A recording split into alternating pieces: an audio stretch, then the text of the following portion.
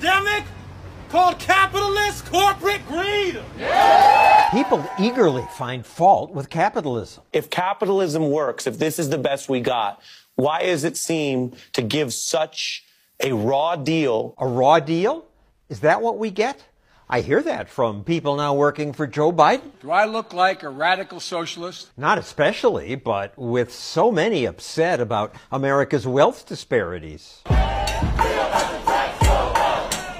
It's time to take a closer look at the socialism these people want. This is class war! We are committed to transforming our society into one based on freedom, equality, and solidarity. The belief that socialism will bring that is why it's now as popular as capitalism among young people. Another big reason is, oddly, this 90-year-old, linguist Noam Chomsky. Students study his work in class, and colleges pay him up to $30,000 to speak. Thanks very much. Yet for generations, Chomsky misled students by calling capitalism a grotesque catastrophe. I thought the fall of Soviet communism would put an end to such nonsense. Surely everyone would now see the catastrophe is socialism. But no, socialism has come back strong. So in this video and the next, we'll bust 5 myths about socialism. The first is the claim that that wasn't real socialism.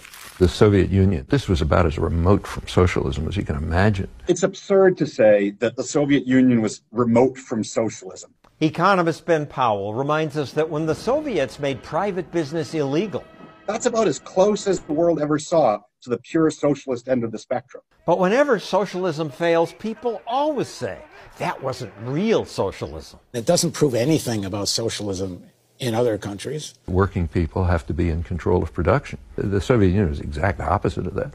Working people had no control over anything. But that's the problem. That is what socialism inevitably delivers. Socialism means abolishing private property in the major things that go into production and replacing it with some form of collective ownership. In practice, this means state ownership and control. And the Soviet Union had an abundance of that. Of course, the Soviet Union is now gone, so some say. There is no true socialist country that exists today. But there is. Look at Venezuela. Just eating is a luxury. When I say socialism created hardship there, people trash me on my own social media. Read a book. Venezuela's not socialist. Think a bit. I'll do better than that. I'll listen to the politician who wrecked Venezuela. El capitalismo es el reino de la injusticia. Because capitalism is tyranny. Hugo Chavez said his government must take over businesses. ¿Y este edificio? Es un edificio que tiene comercio privado de joyería. Expropiese. Expropiese. That's socialism. The socialists turned the richest country in Latin America, the nation with the biggest oil reserves in the world, into the poorest country. But it's not clear that that crisis has anything to do with their socialist policies. That's myth two. Venezuela's failure has little to do with socialism and a lot to do with poor governance. Some of Chavez's programs could have been sustainable if he pursued a sound economic policy. Yeah, some of his policies could be sustainable if he had a sound economic policy called capitalism. Why does it have to be capitalism? Oliver is saying if he just managed it better. It's a story about epic mismanagement. Or here's how Al Jazeera puts it. Economic policies have failed to adjust to reality. That's the nature of socialism, is for their economic policies to fail to adjust to reality. Because economic reality is evolving every day. It's millions of decentralized entrepreneurs and consumers who are making fine-tuning adjustments to this. In our capitalist society, when COVID hit, what did we start seeing? Millions of entrepreneurs adjusting without government orders of how to deliver their products and services. Servers have switched roles to delivery drivers while bartenders have turned into sales reps. Restaurants installed the heat lamps, expanded patios, did delivery. Although reporters complained about the absence of federal direction, no central authority could possibly direct all these individual adjustments in thousands of different places. In fact, federal direction would have prevented all that. In a market economy, the great thing is everybody's little adjustments gets tested and we get to see what works.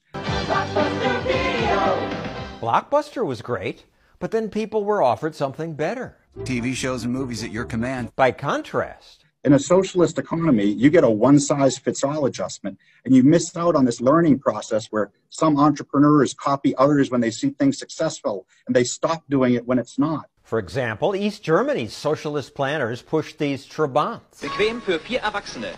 They said the cars were great. Wendig. Schnell. But it was a terrible car. Hard to drive, and it spewed pollution. Even when West Germans were building Volkswagens, BMWs, and Porsches, East Germans were stuck with Trabants. In a socialist economy, every one of the minor adjustments needs to be commanded. One mind who has to know all of those teeny adjustments, communicate it down, and get everybody to do the right thing. That's impossible. No government department can manage millions of individual decisions and prices. When they try, shortages occur, and money loses value. If you work the whole month, you can buy 1 hamburger. Here's another excuse for Venezuela's failure. Oil prices plummeted in 2014, and Maduro failed to adjust. Vox made this video called "The Collapse of Venezuela Explained." In the whole video, they never mention socialism once. They blame falling oil prices. The oil price is a complete distraction. There's plenty of countries around the world that depend on oil revenue. When oil prices went down, the people there didn't start losing weight. That just happened in Venezuela. Finally, some people respond to my videos by saying people in Venezuela and Cuba struggle not because of socialism, but because of our sanctions and embargo. They certainly don't help the people, but it's an afterthought as a reason for their suffering. In Cuba, they drive around 1950s U.S. cars, but we don't have a blockade on them. There's no U.S. Navy destroyers preventing Kia, Fiat, or whoever else around the world from sending them cars. The reason for their suffering is they have an economic system that can't deliver. In our next video, more myths about socialism, like progressives claim that democratic socialism is different. The key word for them, democratic. Democratic socialism is your kid's public school.